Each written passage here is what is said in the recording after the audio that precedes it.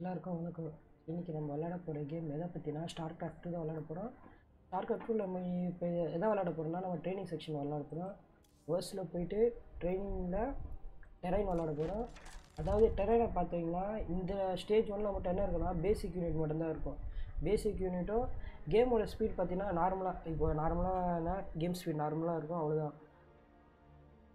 இதில் என்னென்ன பண்ணோம்னா ஃபஸ்ட் ஸ்டேஜில் நம்ம வந்து எப்படி இந்த நார்மல் யூனிட்டை வச்சு எப்படி கேம் விளாட்லாம், அது மட்டும் இல்லாமல் வந்து ஒரு பேஸ் இதில் கட்டணும். அது generate the health economy and defeat your enemy. இதில் வந்து என்ன சொல்கிறாங்கன்னா முதல்ல ஒரு பேஸ் கட்ட சொல்கிறாங்க. அதுமாதிரி நம்மளோட ஹெல்த்தோட எக்கானமியை வந்து இன்க்ரீஸ் பண்ண சொல்லுது. அது டிஃபீட் யுவர் எனிமி. இதுதான் வந்து ஸ்டேஜ் 1. ஓகே, இந்த ஸ்விட்ச் ஆன் தி கேம்.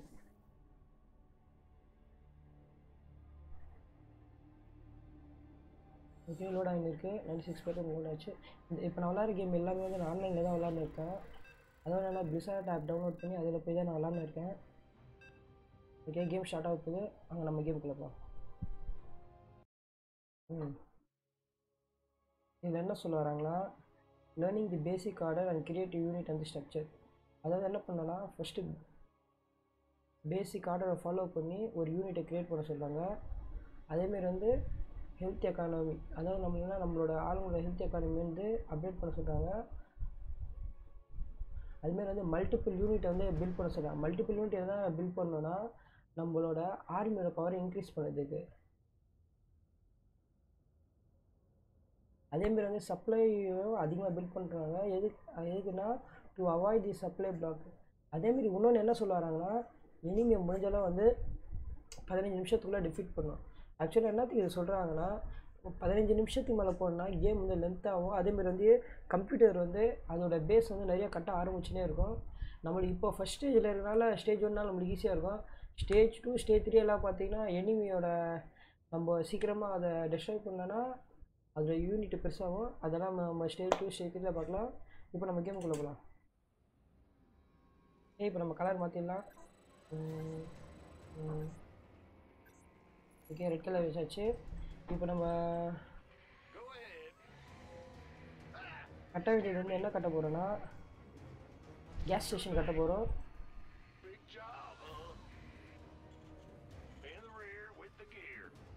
ஓகே, 2 இடத்துல இப்போ நம்ம கேஸ் ஸ்டேஷன் கட்டியாச்சு.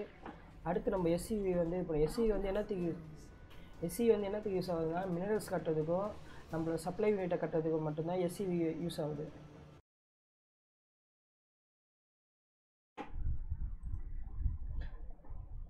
அதெல்லாம் எஸ்சி யூஸ் ஆகுது. ஓகே, இப்போ நம்ம வந்து என்ன பண்ண போகிறோம்னா, இப்போ நம்ம மொத்தம் வந்து 15 பேருக்கு 13 ஆளுங்க இருக்காங்க. இப்போ நம்ம போய் என்ன பண்ணோன்னா சப்ளை யூனிட்டை கட்டணும். சப்ளை டெபாசிட் அது கட்டுறதுனால மட்டும்தான் நம்மளுக்கு வந்து ஆளுங்களை இன்க்ரீஸ் பண்ண முடியும். அதனால் என்ன பண்ணுவோம்னா சப்ளை யூனிட் இந்த இடத்துல கட்டுறோம். ஆக்சுவலாக நம்ம எங்கன்னா கட்டலாம், பட் எனிமிகிட்ட வந்து நான் டிபெண்ட் பண்ணுறதுக்காக சப்ளை யூனிட்டில் வந்து ஒரு இதுமாரி கேட்வே மாரி யூஸ் பண்ண போகிறோம்.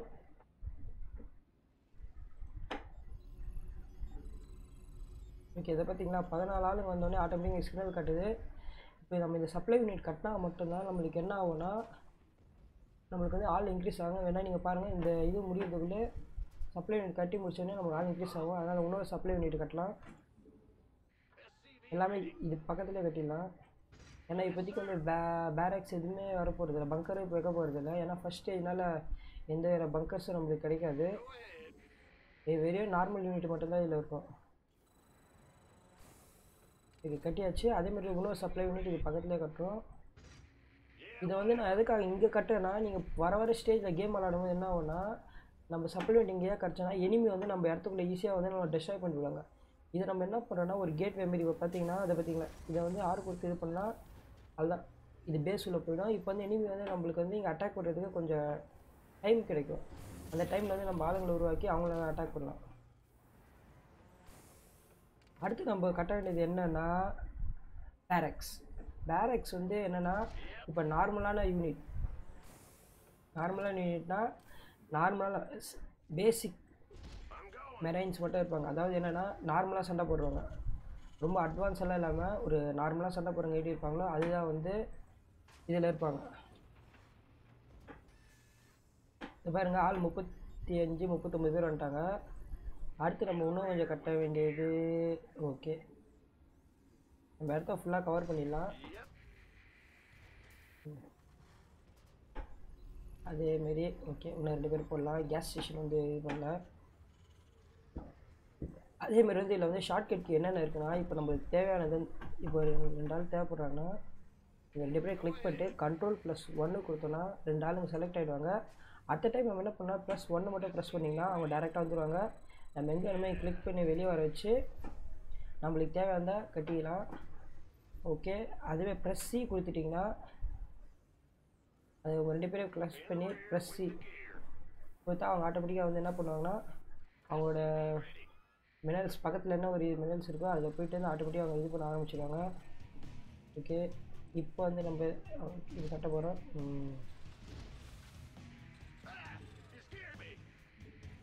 அதுக்கு முன்னாடி நம்ம என்ன பண்ணுவோம்னா ஒரு ஆளை நம்ம உழவு பார்க்க அனுப்பலாம் அவங்க இடத்துக்குள்ளே.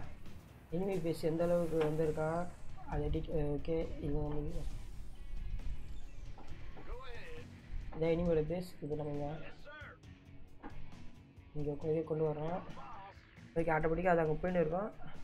அப்படி இல்லைன்னா வந்து என்ன பண்ணோன்னா ஷிஃப்ட்டு கொடுத்துட்டு ஓகே இங்கே வந்துட்டு இப்போ இங்கே கிளிக் எடுத்தால் இங்கே வரும். இங்கே முடிச்சுட்டு ஒரு முக்கால் முடிச்சுட்டு இங்கே முடிச்சுட்டு அதுக்கடுத்து இங்கே வந்துட்டு ஸ்ட்ரெயிட்டாக நம்ம பேஸ் ரிட்டர்ன் பண்ணுற மாதிரி செட் பண்ணுறோம். இப்போ எப்படி இருக்குது பாருங்கள், இதுதான் வந்து ஷிஃப்ட்டு பாருங்கள். இப்போ அது எப்படி போகுது பாருங்கள். இப்போ நான் என்ன கொடுத்தனோ அந்த இதில் தான் அது ரூல்ஸை தான் ஃபாலோ பண்ணோம். ஸ்ட்ரெயிட்டாக இந்த செக் பாயிண்ட் வரும். இந்த செக் பாயிண்ட்டை முடிச்சுட்டு ஸ்ட்ரெயிட்டாக இந்த செக் பாயிண்ட் வந்து இந்த செக் பாயிண்ட் இந்த எல்லாத்தையும் அது முடிச்சுட்டு தான் வெளியே போவோம். அதுக்கு முன்னாடி நம்ம எனிமி வந்து நம்மளை அட்டாக் பண்ணோன்னா நம்ம காலி. பாருங்கள், நம்ம எனிமி நம்மளை அட்டாக் பண்ணுறாங்களா பார்க்கலாம். இப்போ நம்ம எனிமி பேஸ் உள்ள போயிட்டு இருக்கோம். ஓகே, இதை பார்த்தீங்களா, இதுதான் வந்து ப்ரோட்டாஸ் அட்டாக் பண்ணுறாங்க. அடுத்து நம்ம பேஸுக்கு தான் வர போகிறாங்க. அதுக்கு நம்ம என்ன பண்ணுறோன்னா ஆளுங்களை உருவாக்கணும். இப்போ நம்ம மினரல்ஸ் போதுமான மினரல்ஸ் இல்லை. அப்படி இல்லைனா இதில் இன்னொரு ஆப்ஷன் இருக்குது, 50% மினரல்ஸு. நம்ம எனிமி யூனிட்டில் போய்ட்டு இதான் வந்து ஆர்பிட்டல் கமாண்ட். இப்போ எனிமி யூனிட் நம்ம போய் இருக்காங்க பாருங்கள், நம்ம பார்க்கலாம். ஓகே, இப்போ நம்ம கேட்வே க்ளோஸ் பண்ணுறோம். இது ரெண்டுத்தையும் என்ன பண்ணுறோன்னா Ctrl+2 கொடுத்துட்டோம்னா ஆட்டோமேட்டிக்காக இப்போ வந்து ஸ்ட்ரெயிட்டாக 2 கொடுத்துட்டு நம்மளுக்கு எந்த ஆள் வேணுமோ அது இப்போ ஏன்னா ஏ கொடுத்துட்டா ஆட்டோமேட்டிக்காக இங்கே ஆளுங்க வந்துடுவாங்க. 6 கொடுத்துட்டா 6 வந்துடும். ஓகே, இப்போ நம்ம 30 மினிட்ஸ் இல்லாதனால இப்போதைக்கு எதுவும் இல்லை. அடுத்து நம்ம பண்ண வேண்டியது இன்னும் என்னென்னா பேஸ் போயிட்டு வெளியே வேறு எங்கேயா ஒரு பக்கத்தில் ஒரு இடத்துல நம்ம கட்டணும். அப்படி இருந்தால் மட்டும்தான் நம்மளால் வந்து சர்வே பண்ண முடியும். ஓகே, இப்போ இப்போ எனிமி பார்த்தீங்களா, எனிமி யூனிட் இங்கே வந்துச்சு. இப்போ நம்ம என்ன பண்ண போகிறோன்னா சப்ளை யூனிட் இங்கே எடுத்து அதை கட்டிட்டு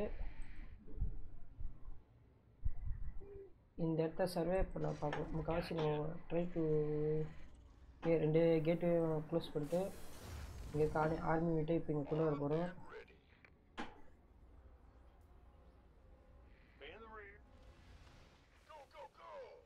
இப்போ 2 கொடுத்துட்டு டேரெக்டாக நம்ம என்ன பண்ணுறோன்னா இந்த இடத்துல இருக்கு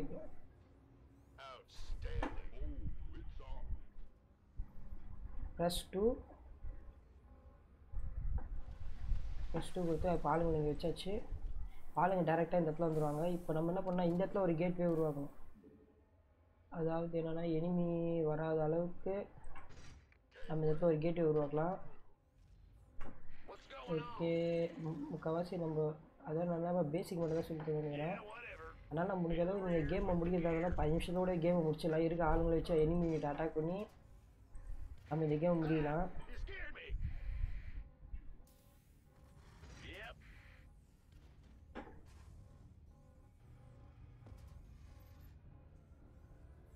அடுத்து நம்ம கட்ட வேண்டியது ஒரு சப்ளை யூனிட். ஓகே, இப்போ என்ன பண்ணோன்னா இந்த இடத்துல நம்ம ஒரு பேஸ் ஒன்று கட்டணும். ஓகே, முடிச்சாச்சு. இப்போ அடுத்து அவங்க எனிமி வந்து நம்ம இடத்துக்குள்ளே உள்ள ஓகே, நம்மள்கிட்ட போதுமான மினரல்ஸ் இல்லை, அதனால் வந்து மினரல்ஸ் வந்தோடனே ஓகே இப்போ நம்ம முழுசாக இப்போ கட்டி முடிச்சாச்சு. இப்போ என்ன பார்த்தீங்கன்னா கிட்டத்தட்ட 79 பேரை நம்ம உருவாக்கலாம் இது மூலியமா. இப்போ இவனை மட்டும் என்ன பண்ண போகிறோன்னா அவன் எனிமி யூனிட்டியில் போயிட்டு நம்ம இது பண்ணுவோம். ஆக்சுவலாக இவர் மட்டும்தான் என்ன பண்ணுவார்னா எந்த ஒரு இதில் ஜம்ப் பண்ணி போகிற மாதிரி, அதாவது ஓகே நம்ம இங்கே வச்சிடலாம்.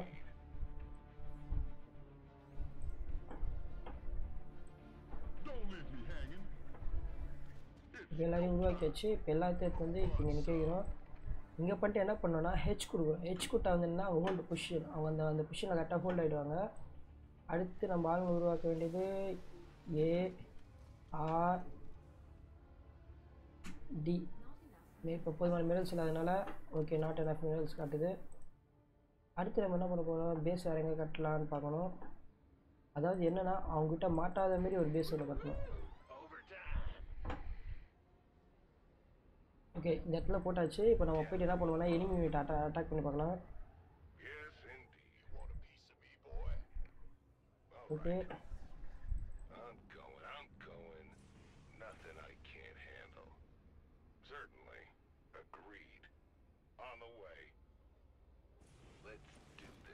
ஓகே ஜம்ப் பண்ணியாச்சு. இப்போ பார்த்துங்க இவர் தான் என்ன பண்ணுவார்னா இப்போ உங்களுக்கு செம்ம ஆட்டம் காட்டுவார். இதை வச்சு தான் நம்ம என்ன பண்ணுறோன்னா ஓகே ஓகே ஓகே அவன்கிட்ட மாட்டக்கூடாது. நம்ம ஒரு விசிட் போட்டு வந்தோன்னா அவன் எப்படியெல்லாம் உருவாக்கியிருக்கான் அவன் இடத்த நம்ம இது வழியாக பார்க்கலாம்.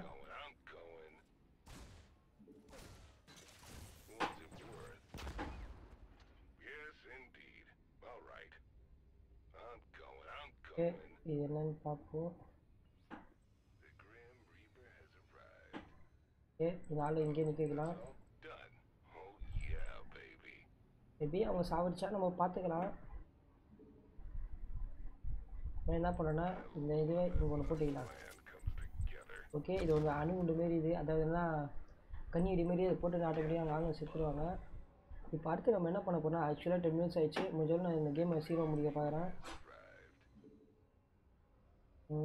நம்மளுக்கு போட ஆளுங்களை எடுத்துன்னு போய்ட்டு அவங்க மை காட்டுக்கு பாருங்க அவங்க இடத்துல பேஸிங் கட்ட ஆரம்பிச்சிட்டாங்க.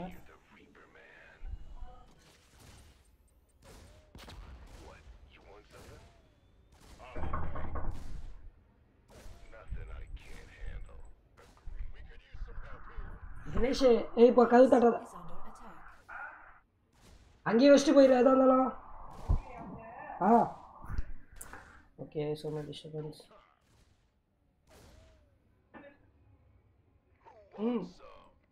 ஓகே வீடியோ ரெக்கார்ட் பண்ண மாட்டேன் வீட்டில் இருந்து சொல்கிறேன். ஓகே நம்ம என்ன பண்ணும்போது டேரெக்டாக எனிமி யூனிட் அட்டாக் பண்ண போகிறோம்.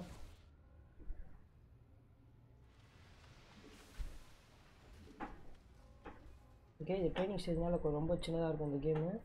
அடுத்தடுத்த ஸ்டேஜில் பார்த்தீங்கன்னா கேம் ரொம்ப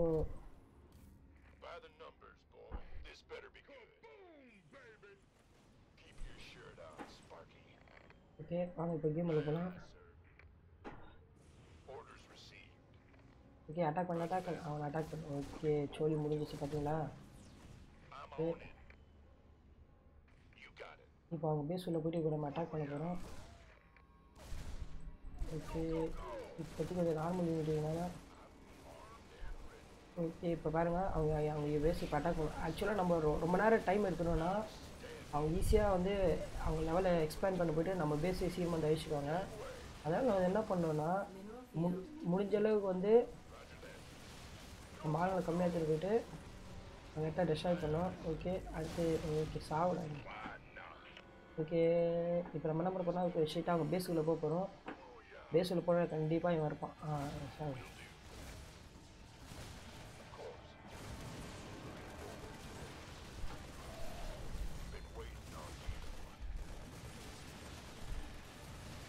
ஓகே இப்போ அவங்க முடிஞ்சளவு அவங்க பேஸை மொத்தத்தை டெஸ்ட்ராய் பண்ணி ஆகணும். ஓகே ஒருத்தனையும் விடக்கூடாது. ஓகே ஆக்சுவலாக அது ஒரு கேம் ரொம்ப பெருசாக திரும்பணும்னு வச்சுங்க ரொம்ப லென்த்தியாக போய்டும். அதனால தான் வந்து என்ன பண்ணுறேன்னா நான் 15 நிமிஷத்துக்குள்ளே இந்த கேம் முடியணும்னு பார்க்குறேன். ஓகே பாருங்கள் இதான் எனிமி யூஸே புரோட்டா. என்னை பொறுத்தவரை என்னென்னா புரோட்டாஸ் வந்து டெக்னாலஜி ரொம்ப அதிகமாக இருக்கும். அதை பற்றி நான் விளையாடி காமிக்கிறேன். அதுமாதிரி ஜர்க் வந்து நல்லாயிருக்கும். டெரைன் கூட நல்லா தான் இருக்கும். பட் இருந்தாலும் அப்போது எங்கடா ஓடுற நீ. ஆக்சுவலாக நான் வீடியோ ரெக்கார்ட் பண்ணுறது லோ குவாலிட்டியில் தான் ரெக்கார்ட் பண்ணுறேன். அதனால் உங்களுக்கு ப்ளே ஆகும்போது லோ குவாலிட்டியில் ப்ளே ஆகும். ஹெச்டியில் ரெக்கார்ட் பண்ணல. நெக்ஸ்ட் டைம் வந்து கரெக்டான சாஃப்ட்வேர் போட்டு நான் ஹெச்சில் ரெக்கார்ட் பண்ண பார்க்குறேன்.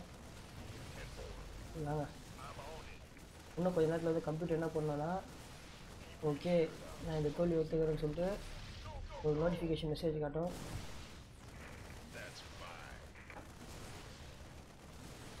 இப்போ நம்ம என்ன பண்ண போகிறோம்னா நம்ம பேஸ் வந்து வேறு எங்கேயாச்சும் கட்டிக்கிறாங்களா, பக்கத்தில் எங்கேயாவது கட்டிக்கிறாங்களா பார்க்க போகிறோம். ஓகே இங்கே இல்லை, இங்கே எங்கேயாச்சும் இருக்கான்னு பார்க்க போகிறோம். இங்கேயும் இல்லை, ஓகே இங்கேயும் இல்லை. ஓகே ஆக்சுவலாக என்னன்னா இந்த ஒரு பேஸ் மட்டும்தான் அவன் கட்டிக்கிறான். பாருங்கள் மறுபடியும் இந்த இடத்துல கட்ட ஆரம்பிச்சிட்டான். என்ன தான் பண்ணுறது தெரியல. ஓகே நம்ம ஆளுங்க வச்சு இது பண்ண அட்டாக் பண்ண பார்க்கலாம். ஓகே கம்ப்யூட்டர் என்ன சொல்லிச்சுன்னா ஓகே நான் வந்து சரண்டராக தயாரிக்கிறேன். ஓகே இப்போ நம்ம என்ன பண்ணலாமா, அக்செப்ட் வந்து அக்செப்ட் பண்ணலாம். அப்படின்னா நம்ம வந்து இல்லை நம்ம உட்காந்து இந்த கேமு நான் கற்றுக்கணும், உள்ளே இருக்க என்னென்ன வெப்பன்ஸ் இருக்குது அதை யூஸ் கற்றுக்கணும் நீங்கள் ஆசைப்பட்டீங்கன்னா நீங்கள் உட்காந்து கேம் விளாட்லாம். 14 நிமிஷம் ஆகிடுச்சு, 10 நிமிஷத்தில் முடிச்சு சொல்லியிருக்காங்க, 14 நிமிஷம் ஆகிடுச்சு. ஓகே நான் இந்த ஒரு பேஸை முறை வச்சுட்டு நான் ஸ்கூல் விளாண்டுக்கிறேன். அதாவது என்ன கம்ப்யூட்டர்னு சொன்னால் நான் அக்செப்ட். ஓகே மறக்காமல் எங்கள் வீடியோ பிடிச்சிங்க லைக் பண்ணி ஷேர் பண்ணி சப்ஸ்கிரைப் பண்ணுங்க. Okay I will press S. Okay இதான் கேமோட ஐடி ஜேசிகே. ஸ்கோர் ஸ்க்ரீனில் போய் பார்க்க போகிறோம். இப்போ நம்ம விளாடுறது வந்து ஸ்டேஜ் 1 தான் விளையாடிருக்கோம். எக்ஸ்பீரியன்ஸ் லெவல்ஸ் டெரைன் 27 இருக்குது, 28 ஆகிடுச்சு. அடுத்து நம்ம என்ன பண்ணோம்னா பெர்ஃபார்மன்ஸ். இப்போ வார் சீட்ஸ் எல்லாம் என்ன ஆகும்னா நம்ம வந்து பர்ச்சேஸ் பண்ணோம். நான் ஆக்சுவலாக விளாட்றது எல்லாமே வந்து எப்படின்னா கம்ப்யூட்டரில் போய்ட்டு பழைய வெர்ஷன் கேம் தான் விளாட்றேன். ஆக்சுவலாக புது வெர்ஷன் கேம் விளாட்ணுன்னா நம்ம காசு கொடுத்து பர்ச்சேஸ் பண்ணி தான் விளாட்ணும். இது பில்ட் ஆர்டர்ஸ், இது வந்து என் கிராஃப் யூனிட், இது வந்து எனிமியோட கிராஃப் யூனிட்டு, என்னோடய கிராஃப் யூனிட். ஓகே இது எனிமியோட கிராஃப் யூனிட்டு, இந்த ரெட்டு வந்து என்னோடய graph unit. Okay graph unit close பண்ணிட்டு அடுத்து நம்ம என்ன பண்ண போகிறோம்னா ஸ்டேஜ் 2 விளாட போகிறோம். அது நெக்ஸ்ட் வீடியோவில் பார்க்கலாம். ஆனால் ஸ்டேஜ் 2வில் வந்து என்ன இருக்குன்னா அட்வான்ஸ் கிரவுண்ட் யூனிட் இருக்கும்.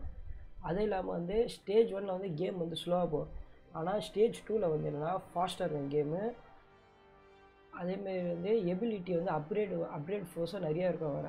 இப்போ நம்ம ஃபஸ்ட் ஸ்டேஜில் என்னன்னா நார்மலாக விளாட்ற மாதிரி தான் விளாட்ணுது. ஆக்சுவலாக என்ன நார்மலாக மெரைனில் போய் அட்டாக் பண்ணுறது அந்த மாதிரி தான். ஆனால் வந்து என்னென்னா ஸ்டேஜ் 2வில் வந்து மெரைன் யூனிட்டை எப்படி அப்கிரேட் பண்ணுறது அவங்க ஸ்கில்ஸ் எல்லாம் டெவலப் பண்ணியிருக்கோம். ஓகே பை, அடுத்த ஸ்டேஜ் 2வில் பார்க்கலாம்.